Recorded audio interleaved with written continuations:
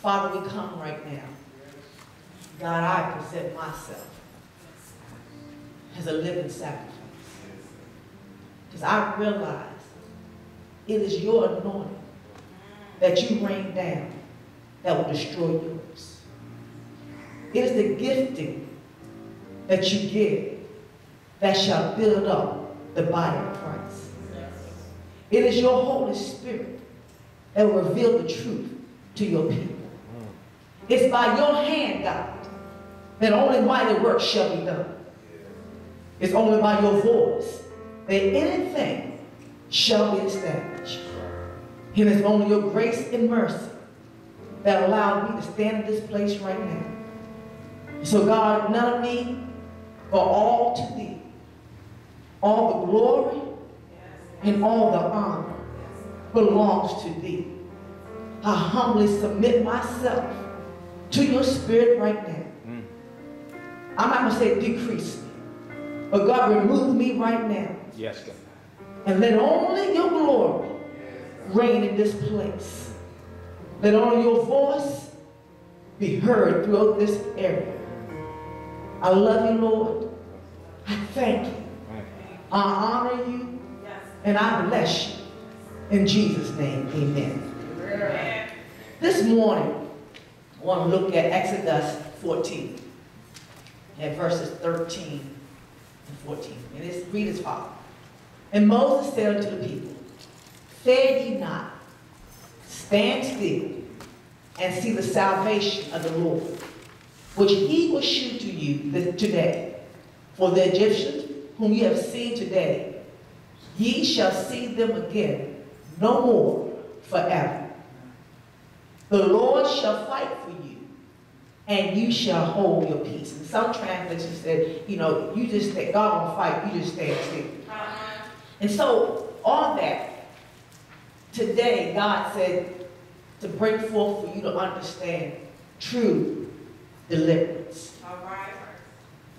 Deliverance, in definition I looked up, it says to carry and turn over to the intended recipient, to give birth, transfer, or exchange.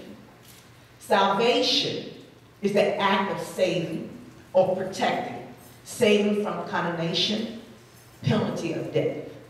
Now, I want those two words to just resonate in your spirit right now. I'm not going to expound. Later on, I will expound.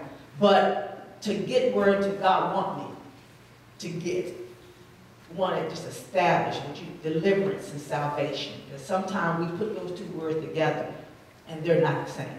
All right. Well, I was thinking of saying true deliverance, and I spoke a little bit on this. I called it deliverance from chaos on New Year's Eve.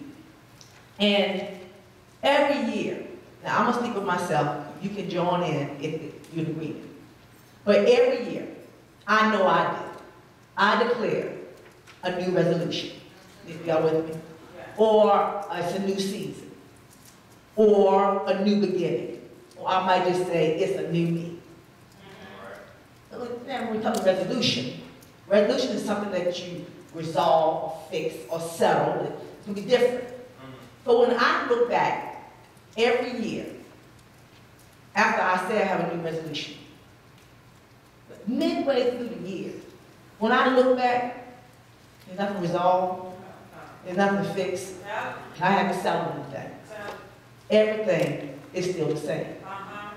When I say it's a new season, I look at what is the season. A season is a year, period of the year characterized by certain conditions. We have about 4 seasons: winter, spring, summer, and fall.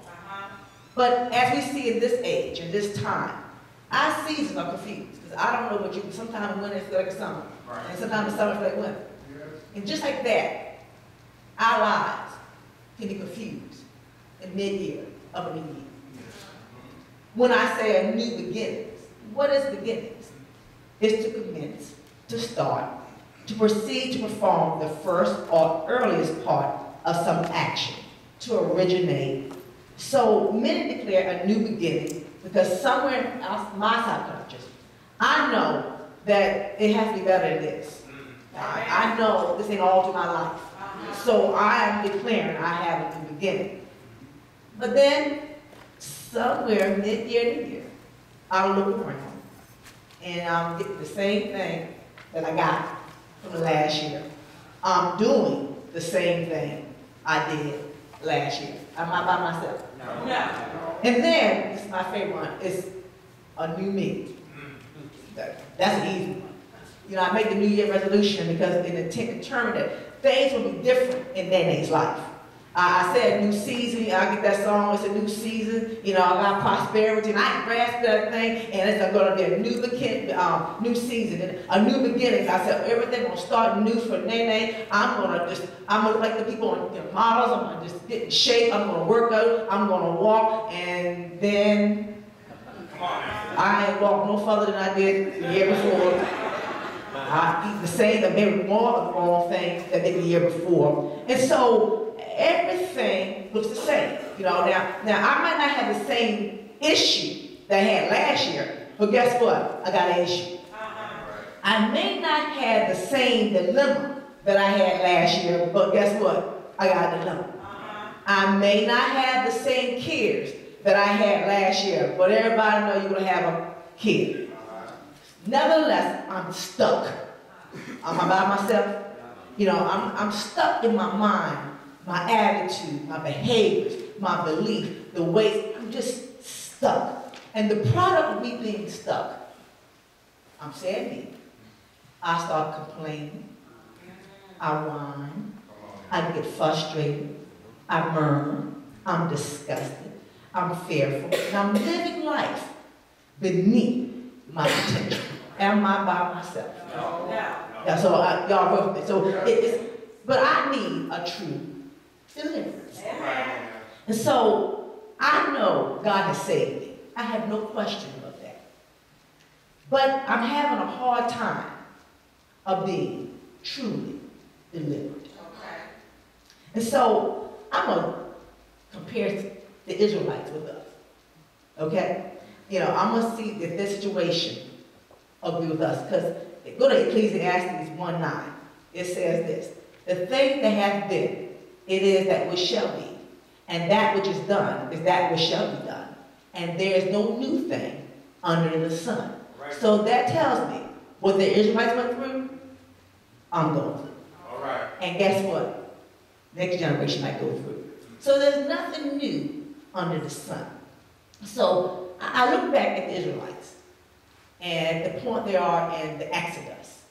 They are now about to leave. The point where I read the scripture I read to you for chapter 14. The plagues and everything in Egypt have passed. Pharaoh is now letting God's people go.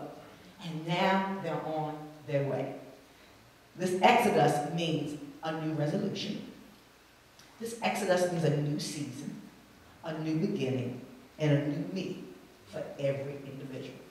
Now God has saved the Israelites from total destruction. They have had the blood of the Lamb over the doorposts, and now they're exiting out. They've been saved. We have been saved because the precious blood of the Lamb has been shed for us. So we, if those that accept it, have been saved. Amen. Now, they were ready for deliverance. The resolution had been set. God had already resolved and fixed everything for them. They were in a new season, a season of liberty. Yes. They had a new beginning. They were having a great journey with their God. And the new me, they were no longer slaves, but they were free men and free women. Amen. So they were coming on out. But midway in the deliverance, they became stuck. Right. They reverted back to their original thought process of slave mentality. Go to Exodus 14. We'll look again at this time at verses 10 to 12. And it says, when Pharaoh drew nigh, the children of Israel lifted up their eyes, and behold, the Egyptians marched after them. And they were sore afraid. And the children of Israel cried out unto the Lord. And they said unto Moses, because there was no graves in Egypt, hast thou taken us away to die in the wilderness? Wherefore hast thou dealt with us, to carry us forth out of Egypt? is not this the word that we did tell thee in Egypt, saying, let us alone, that we may serve the Egyptians. For it had been better for us to serve the Egyptians than that we should die in the wilderness. What, tongue-tied with that one? Amen. Now, when we read this, when I read it, and yeah, I've learned this, anybody learned the Ten Commandments, all you know this little story to leave it. We're quick to condemn the Israelites. You're right. But I'll beat them up for just like, God just brought them all that, and look at how they acted. But let's stop for a minute and look at this situation. Now, I'm going to ask some help here. Now, I'm not good on directions, okay, but y'all work with me. Okay, which way is east? Right, isn't that east? Okay, Pastor John, stand up. Pastor John's going to represent east. This way. Which way? That way over there? This east? Okay.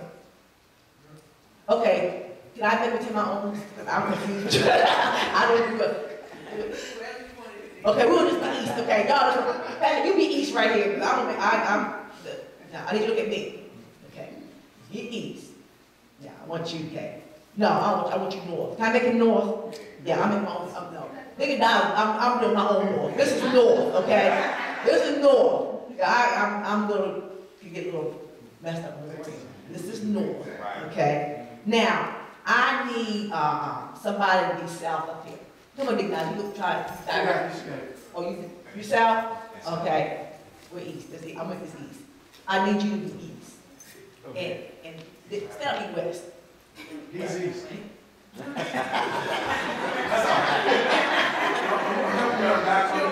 If I'm north and she's south, he's east as well. Y'all got it? Yeah. That's all. Y'all go. North, south, east, west. Do it again. North, south, east, west. Okay, now I'm probably confused in a minute, but y'all work with me, okay? All right. Now, in the north of the Israelites, they had just left Egypt. And when they left, Pharaoh changed his mind. So Pastor Johnson is going to be Pharaoh up the north. And all of you will be the Egyptians, okay? All right. He had a whole army, so all of you are going to be it. Now, the north, the Egyptians, the Pharaoh, represent oppression and trouble for the Israelites. Now, I'm going to make it for us today. For me, the Pharaoh in my life has been relationships. What I mean by that, bad relationships that oppress me. And then the Egyptians that helped were those demonic spirits, such as bitterness, hatred. Are you with me? Yes. And all these evil. So they're coming they oppress me. And so this is the north. So when I'm leaving, when I turn around in my life, the thing that I want to get away from, that had kept me down. It could be finances. I don't know, it could be your finances. It could be you got a great big, you don't have much money. Pharaoh, it's something got a hold of your money. And all these demonic things are coming, it's taken away from your finances. So you oppressed. Y'all with me? That's the north of you. And then the south and the west, that's west, right? The west and south of the Israelites were mountains. All right. Okay? I'm glad you're there, but you're short of it. You have these mountains. And so you realize when you're in a predicament, you're right in the middle. To the north of me, I had that thing that I thought I got away from coming after me. Right. And every spirit that was holding me down with it is right along. Right. And I can see it. Then to the west and south of me are mountains. Now, maybe I could get over them. I don't know, but anybody ever been in a rut that you want to get up, but you can't get up? And even the mountains were hard, but on the other side of the mountain were the Philistines. There were these people that the Israelites didn't want to war against because they weren't ready.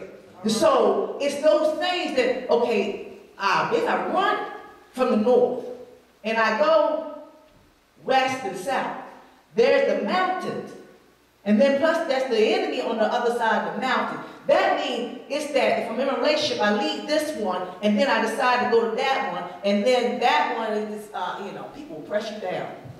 You try to go for help, and That one is those people or those situations that I think I can climb, but it's always something or someone. I can't get up there. So Israelites are right in the middle, and they got north, Pharaoh, and all the Egyptians, that thing that held me down. West and south. The mountains, maybe I can get up. That's one thing, maybe I can get up. And if I do get over, then I got those people that I got a war against. And then to the east of me is the sea. Now, come on. I got the sea.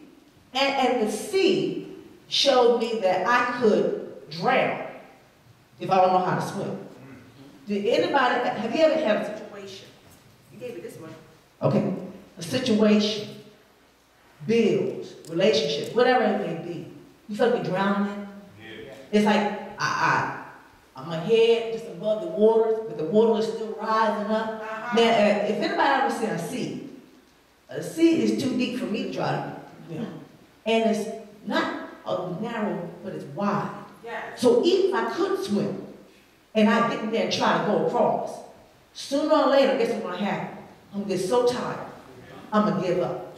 And so I'm standing in the middle, and everywhere I look, north, east, south, and west, there's trouble.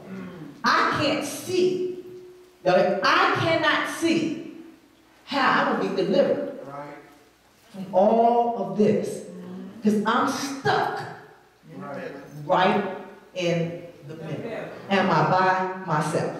Thank you, east, west, south, and north, and all the Egyptians. So when I look at, the Israelites and look at myself, we're stuck. Now, when we get stuck, one of the first things they did is that they cried out to their Lord. And don't we do that? Yes. Lord, have mercy. Lord, help me. Lord, where are you? We cried out, and they did. But in that same hour, it might be the same minute that they cried out, they end up turning right around, complaining, murmuring, whining. Did that sound familiar? We ask God to save us or deliver us, to get us out of this. And if he doesn't move as quickly as we think he should, or if he doesn't do what we thought he should have done, the way we think he should have done, then we start whining. We start complaining. Why me? How did I get here? I thought. Why would it happen this way? Where are you? You complain about the people you're around. And then, not only the ground, but then you have others, you go find others that will complain, whine, and murmur with you.